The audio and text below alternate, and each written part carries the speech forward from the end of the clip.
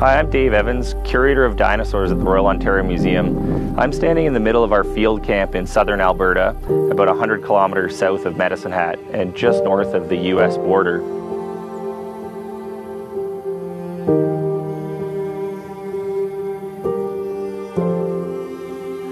The ROM has been doing fieldwork in southern Alberta for about 100 years.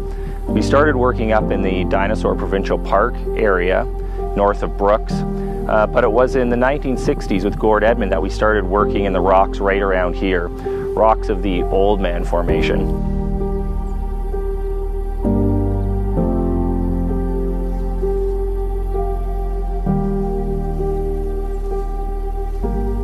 We've been conducting fieldwork as part of the Southern Alberta Dinosaur Project out of this field camp for the last 15 years. And we made some pretty awesome discoveries. But a few years ago, a pretty remarkable find was made just south of us across the US border in Montana, only 100 kilometers from here or less. And that was the discovery of one of the most complete armored dinosaurs that's ever been found. We acquired this specimen for the ROM. It's now in our collections, and it's where myself and Victoria Arbour, the world's expert in these tail-clubbed ankylosaurs, worked on it and named it Zuul crurivastator. I'm Victoria Arbour. I'm an NSERC postdoctoral fellow at the Royal Ontario Museum and University of Toronto, and I help name and describe Zuul crurivastator, the destroyer of shins.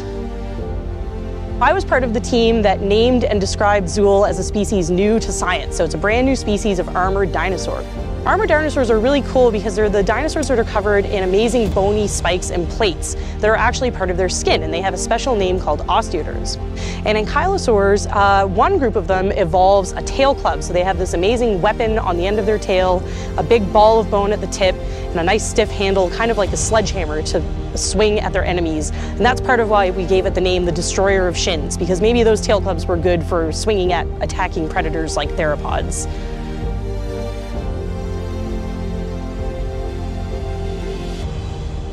We're here in the quarry where Zuul, our beautiful armored dinosaur, was excavated. It was discovered in 2014, and it was discovered with quite a bit of serendipity.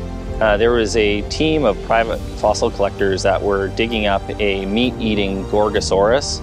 It's a tyrannosaur that's a relative of the famous Tyrannosaurus rex that was found weathering out of the hill just over my right shoulder here. And the skeleton was scattered, so they decided to dig a big hole to see if they could find the whole thing.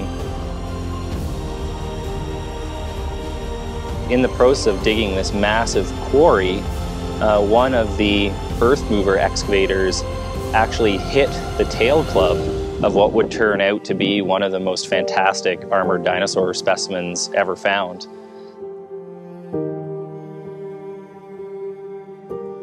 One of the reasons Zuul was so well preserved is because none of it was eroding out of the hill when it was discovered. It was a total fluke accident, sort of once in a lifetime kind of find, and it would never have come out through natural erosion for thousands of years.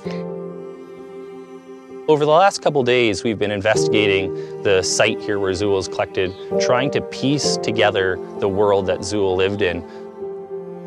The rock layers read like pages of a book, and they allow us to reconstruct the environmental history of the area.